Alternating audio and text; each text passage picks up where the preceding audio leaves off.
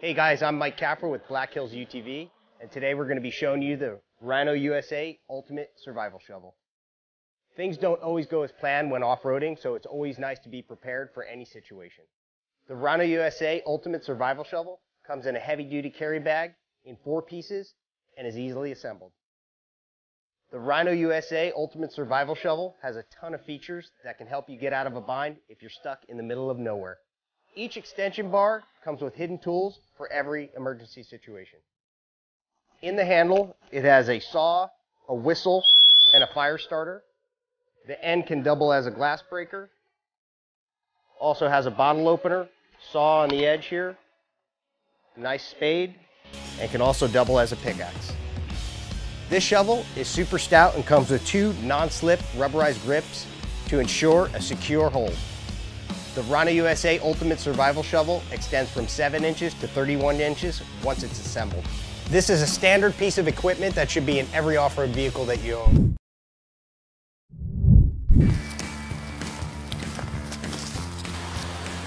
The Worksharp Pocket Knife Sharpener. A compact, lightweight, go-anywhere sharpener for every knife you own. Sharpen anywhere, anytime. Sharpen with a diamond plate. And hone with a ceramic rod.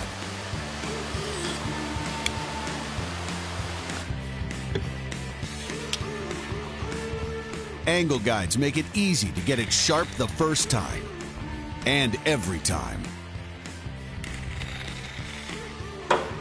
Everything you need is built right in. Now there's no excuse for a dull knife.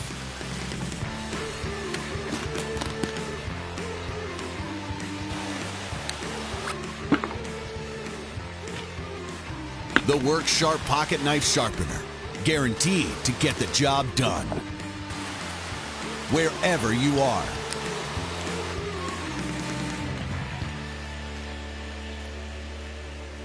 Get yours today. Visit WorksharpTools.com.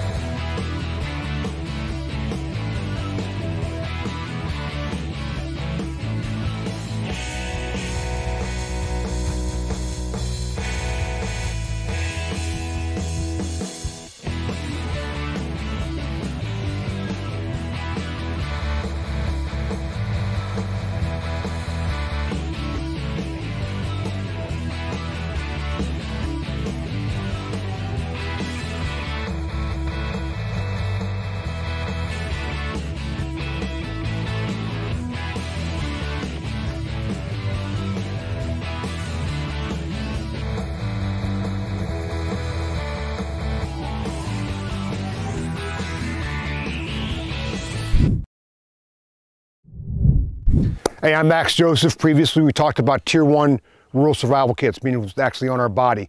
Now I'm going to do Tier 2. It's a little bit larger carrier, and for this one I'm using the Maxpedition Proteus VersaPack.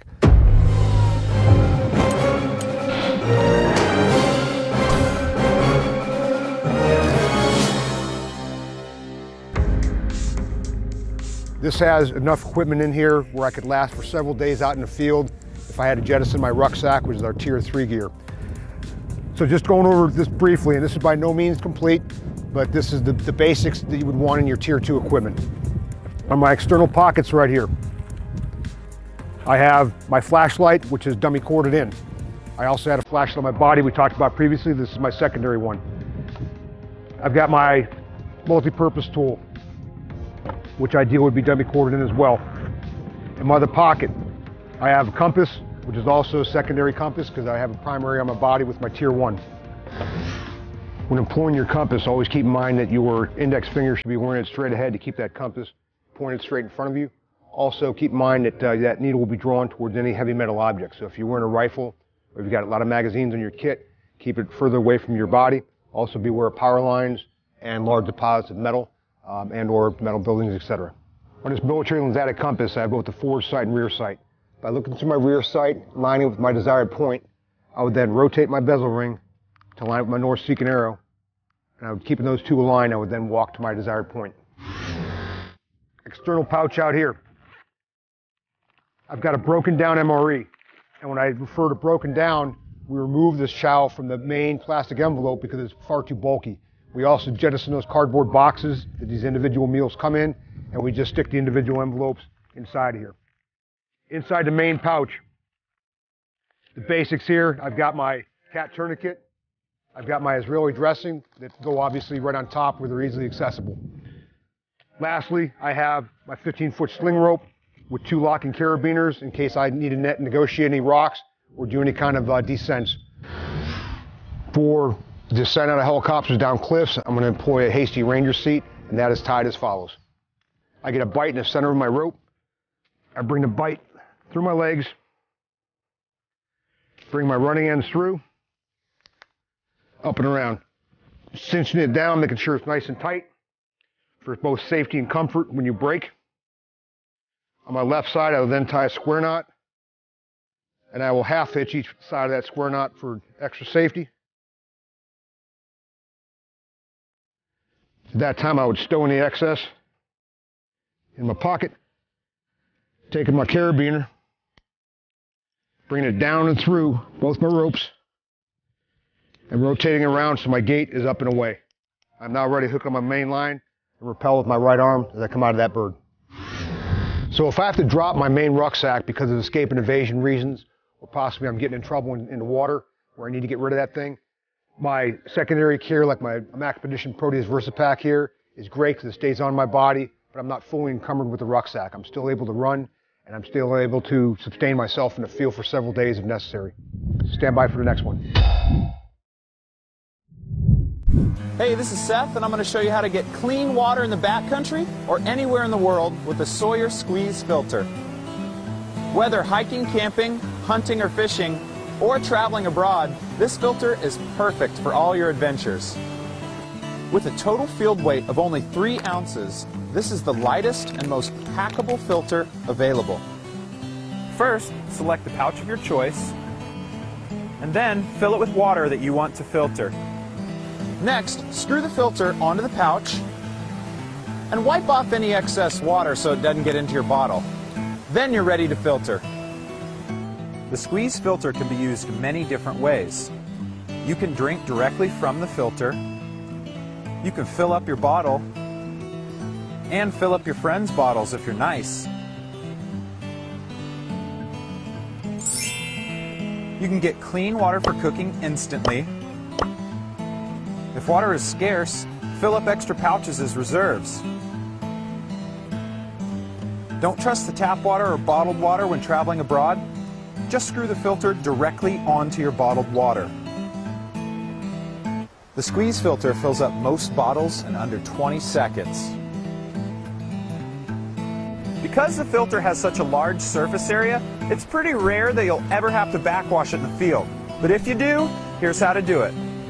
Unscrew the push-pull cap from the filter, fill the included syringe with filtered water, then backwash the filter with the syringe. Sawyer's hollow fiber membranes are so robust that you can backwash your filter with high pressures and don't have to worry about damaging it. As long as you're properly cleaning your filter, you may never have to replace it.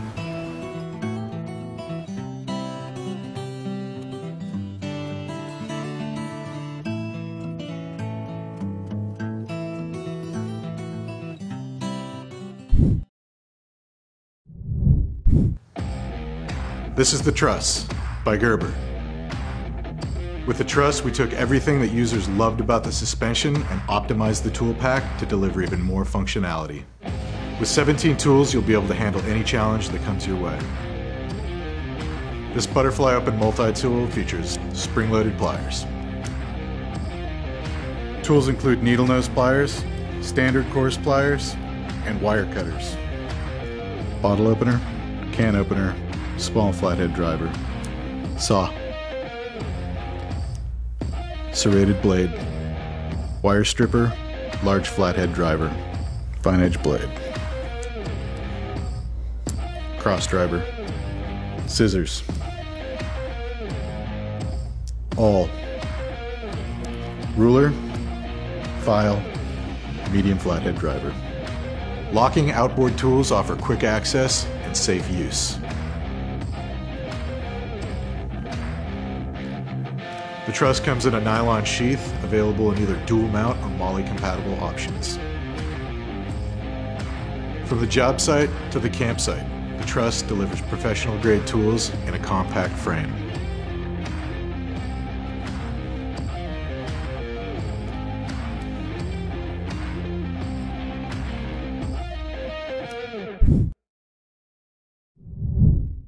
I'm Max Joseph. Right now we're going to talk about my Tier 3 equipment if I'm out in the field.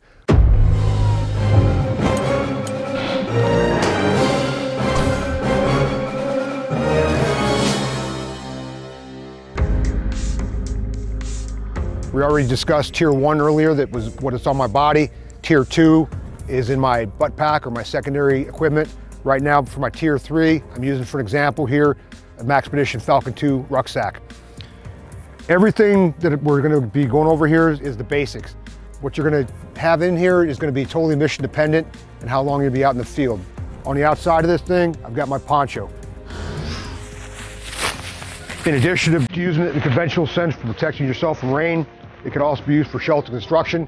It could be used for making a field expedient litter for casualty evacuation, and it could even be used for water crossings if you construct a poncho raft with it. So with all the uses your poncho has, I strongly recommend you carry one of these even if you're just going on a short trip, because it may turn into a longer one than you expected. So that's my poncho on the outside right there. On my first external pouch, I've got my water purification gear, I've got my bug juice, and I've got my foot powder, and I've got several pairs of spare socks on the inside of here. My upper pouch right here, be a secondary pair of binos, dummy corded in. Inside my main pouch, or my secondary pouch now, I've got spare water bottles. I've got MREs, they're broken down. Inside my main compartment now is how I sustain myself for how I sleep at night. I've got my poncho liner. I discussed the poncho earlier. One of my best friends told me that the two best things that come out of the Vietnam War was a P-38 can opener and a poncho liner, and he definitely was not wrong. So this goes with the poncho for your sleeping gear. Also in the main compartment, I've got my rain jacket. I've got small toiletry items, and also I've got more MREs in here. So this is just the basics of what you would want in your Tier 3 equipment for a short-term mission. Everything is going to be mission-based on the duration and the environment that you're working in. Hey, so just once again, covering the concept of these three different tiers of sustainment or survival equipment. In case you have to escape and evade or get in trouble when you're in the water, the first thing to go would be your Tier 3 equipment. That would still leave you with your Tier 2. If for some reason you had to jettison that, you've got your Tier 1, which is on your actual body in your pocket. So thanks for watching this Maxpedition sponsored Tier 1, 2, and 3 survival tips. Hopefully you learned something. Any further questions you may have, contact dag-usa.com or maxpedition.com, and we'll definitely see you in the field. Ciao!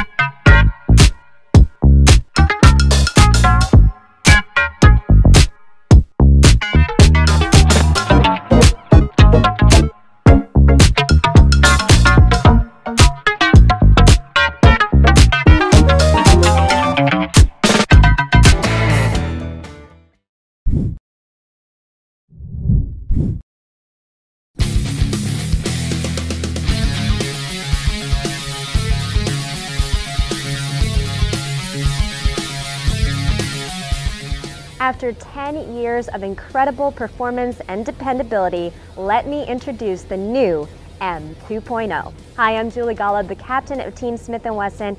As a former soldier, MP, and now as a professional competition shooter, I'm very excited about this next generation of the M&P pistol. A decade of feedback from military, law enforcement, competition, testing, and you, the everyday user, has gone into the making of this pistol. There's a lot you'll recognize and appreciate from the original. First, let's start with the trigger guard. We've kept the geometry the same so that you'll have compatibility with many M&P holsters. We've also kept the sight dovetail cuts the same so you can use your favorite sights.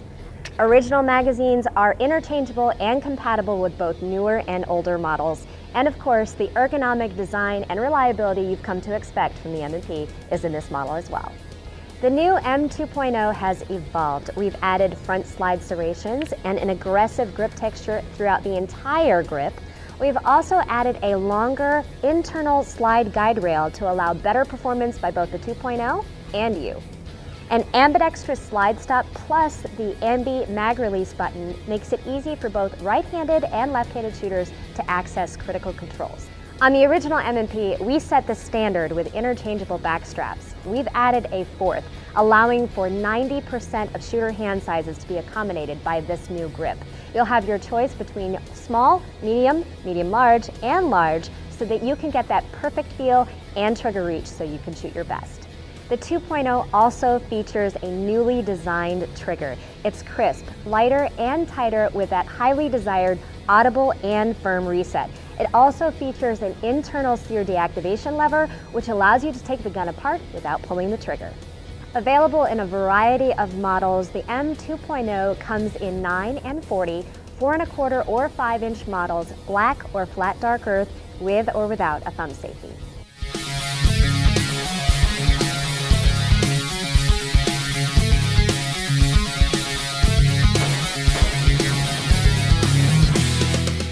Experience the next evolution of the M&P, the M2.0. Learn more at smith-wesson.com.